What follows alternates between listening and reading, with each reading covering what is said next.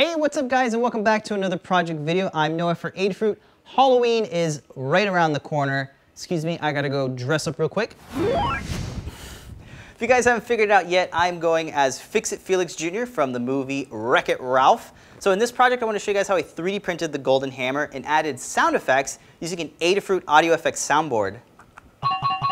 This is a really great way to add sound effects to your cosplay props, so be sure to check out this tutorial, follow along so you can add sound effects to your cosplay props. So let's check it out. I can fix it.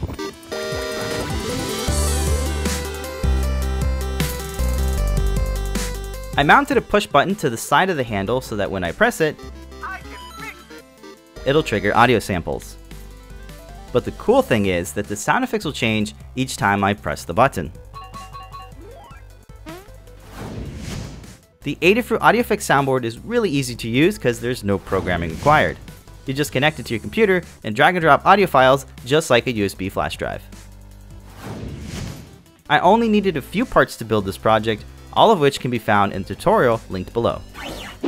I made the hammer in Fusion 360 using components and shelled them out so that I can fit all the components and route the wires through the various pieces. I 3D printed the parts in gold PLA using the Sigma 3D printer from BCN 3D. I actually used a 0.6mm nozzle to reduce the print time, so I was able to turn a 3-hour print into just an hour and a half. I also set the layer height to 0.3mm since there isn't much detail, and that really helped speed up the print. So here's all the pieces, a total of 6. I didn't do any post-processing or painting because the parts are already gold. So after the 3D printing was done, I started working on the electronics. On the back of the audio effects board are these 2 pads, which can be used for powering the circuit. So I cut up 2 pieces of wire and connected them to the ground and positive pads on the audio effects soundboard.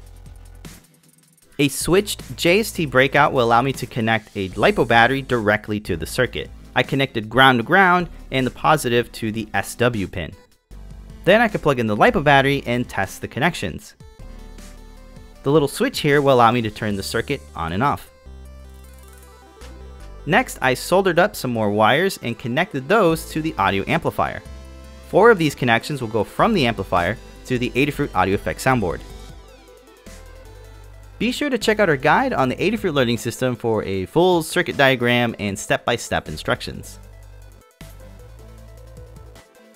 So after that, I can work on the push button and connect some wires to the leads. This one has a built-in LED, so I need a second pair of wires and a resistor.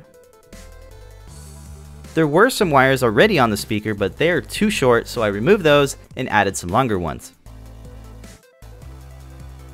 Next, I installed the speaker into the cover of the hammer by pressing it down. It just snaps into place with the front side going in first. Then I threaded the wiring from the speaker through the head of the hammer. Made sure to pull the wiring all the way through and press the cover into the head to join them together. The base of the hammer has these 2 holes, so I inserted the wiring through the big one and out through the smaller one.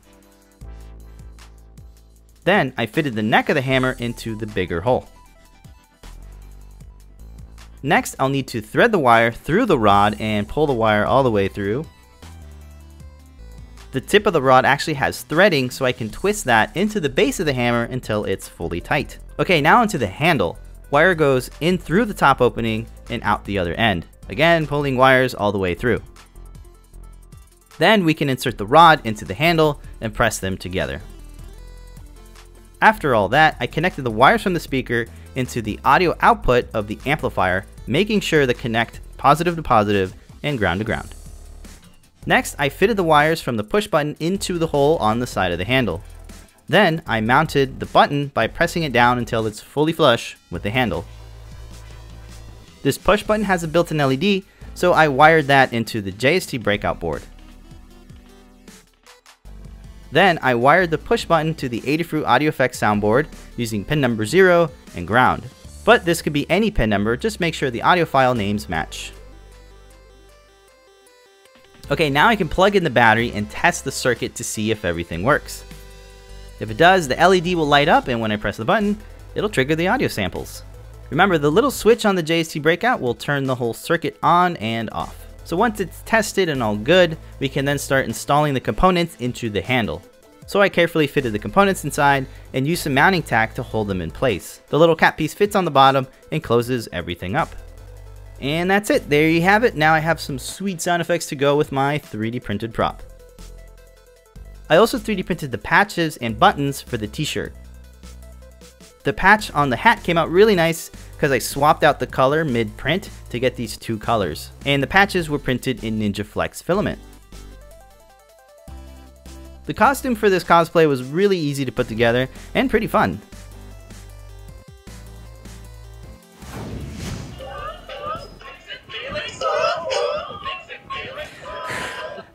So there you guys have it. That's how I 3D printed and added sound effects to my 3D printed golden hammer. So if you guys are looking for a way to add sound effects to your cosplay props, be sure to check out the tutorial.